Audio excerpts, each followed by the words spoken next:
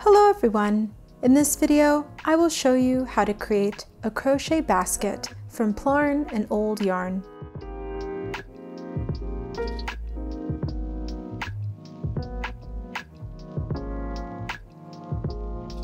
To check out more DIYs, courses, and patterns, make sure to head to the website at cactusladycreation.com.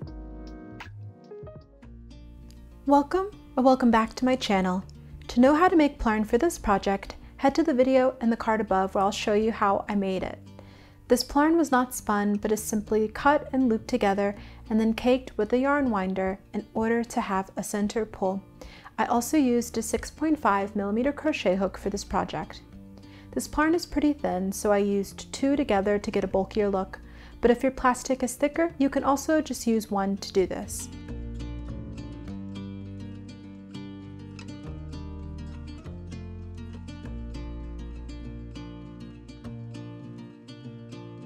To begin, make a magic circle.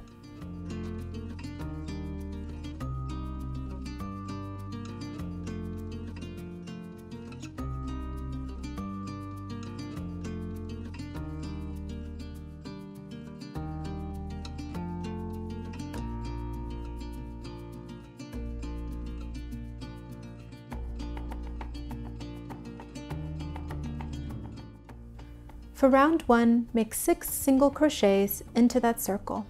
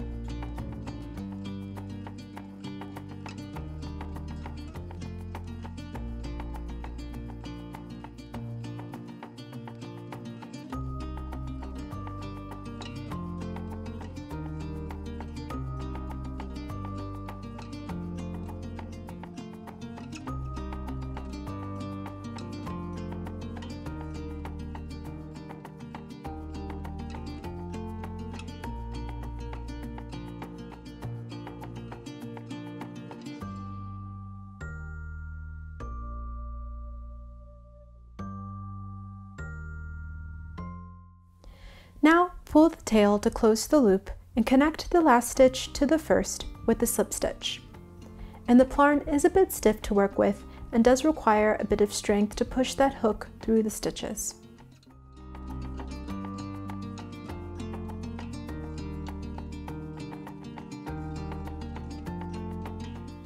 For round 2, make 2 single crochets into each stitch for a total of 12 single crochets. Then connect the last stitch to the first with a slip stitch.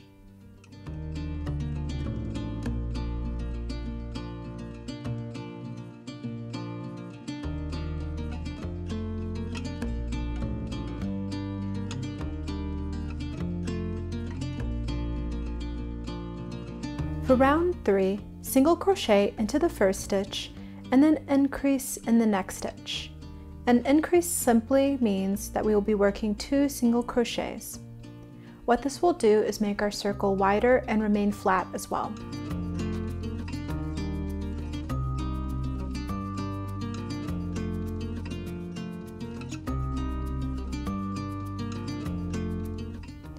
Do this all the way around, working 1 single crochet and then 2 single crochets in the next stitch.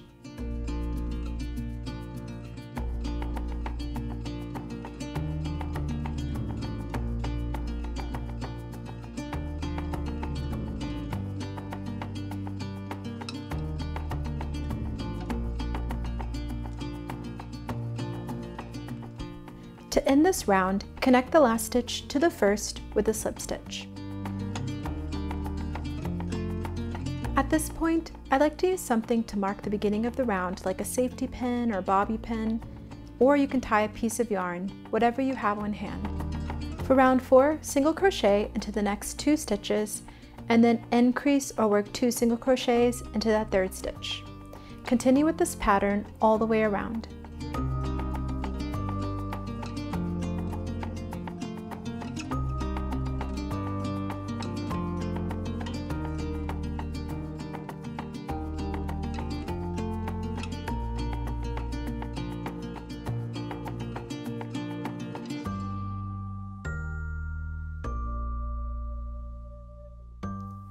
end the round, connect the last stitch to the first with a slip stitch. For round 5, work single crochets in the next 3 stitches and then increase in the 4th stitch. Continue with this pattern all the way around.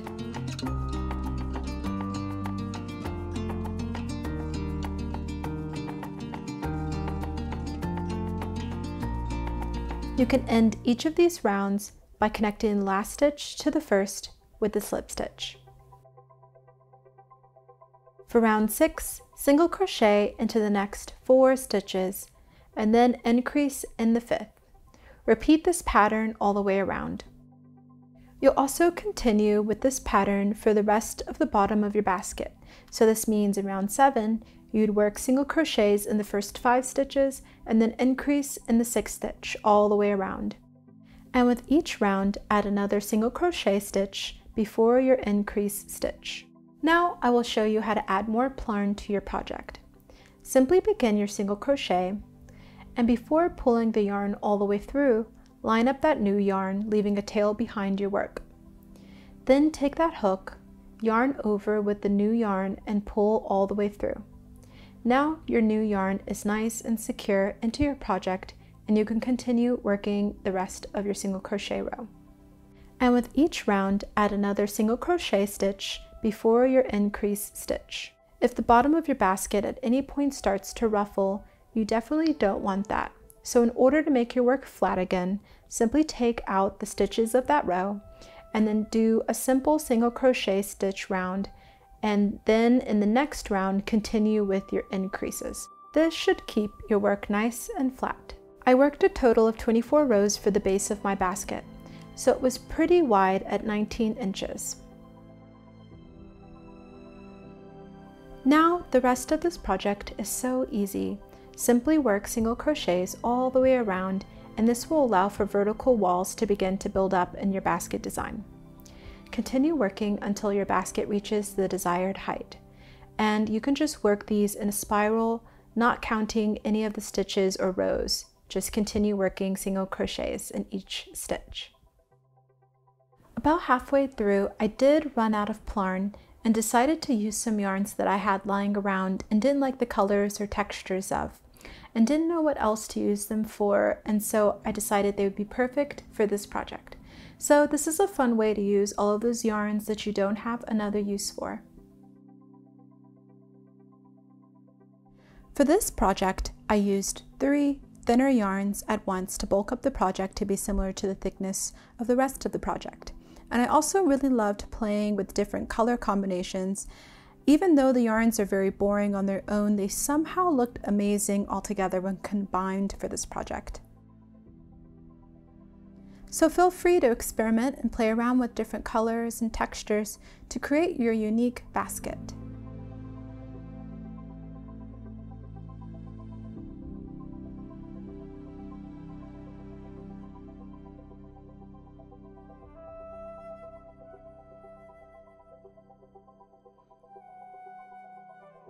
Now I'll show you how to finish off your work. Simply trim the tail,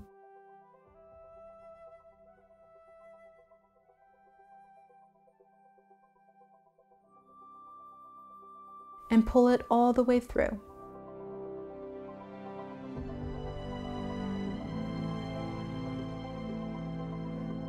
Then take the end and bring it through 3 stitches, which will hide and secure the tail.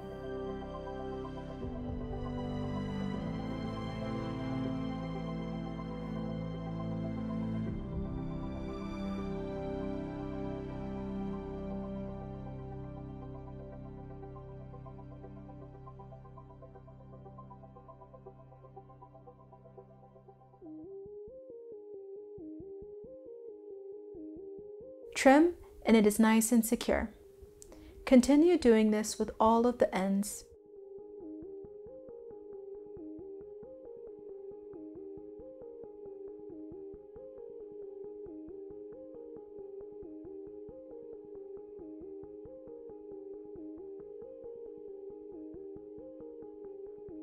I loved my basket, but the plastics I used were very flimsy, and this basket was just not holding its shape.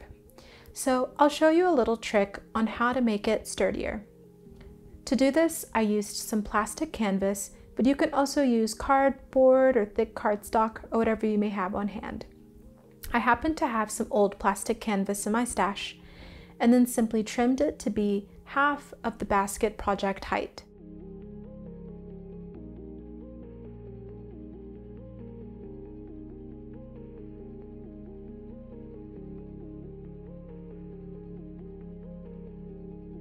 Trim your canvas sheets and then simply tuck them into the base of your basket.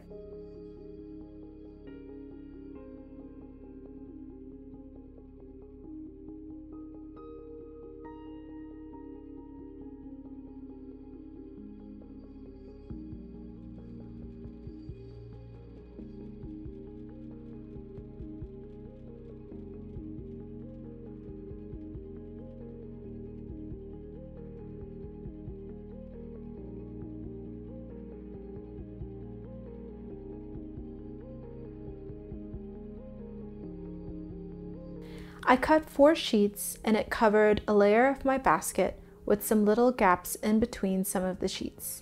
So I cut 4 more to add a second layer, and this was perfect.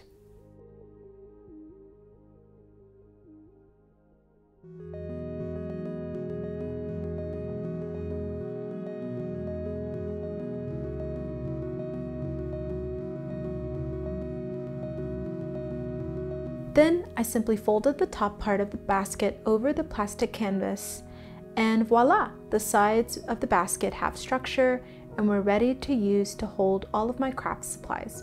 You can also add handles or whatever accents you'd like to give this basket some extra flair, but I really liked it the way it was. I hope you enjoyed this tutorial. If you did, please give it a like and also subscribe for more upcycle tutorials as I post each week. Thank you for watching and see you next time.